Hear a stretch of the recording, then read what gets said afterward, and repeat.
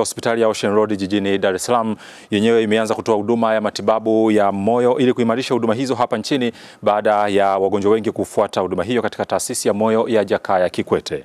Mgonjwa wa kwanza amepokewa na kupata huduma hiyo kama anavyoripoti Malisa. Kuna daktari bingwa wa nuclear Dr. Taasisi ambaye atatueleza zaidi kuhusiana na huduma hii mpya ambayo wameanzisha hapa Ocean Road na ni kwa nini wameianzisha na itasaidia vipi kwa wagonjwa wote ambao watakuja katika taasisi hii ya saratani.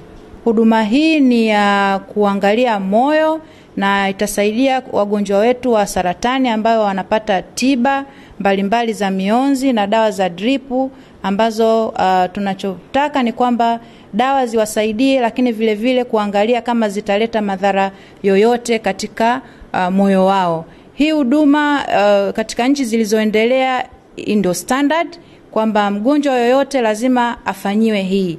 Na sisi katika kuboresha huduma zetu hapa Tanzania tumeona kwamba serikali of course ya Jamhuri ya Muungano wa Tanzania imeona ni lazima huduma hii kwa sasa ipatikane na kwa Watanzania ili kuweza kuondoa zile rufaa ambazo zilikuwa zikipelekwa nje ya nchi kwa sababu hii. Na mnashirikiana na wataalamu kutoka nchi gani?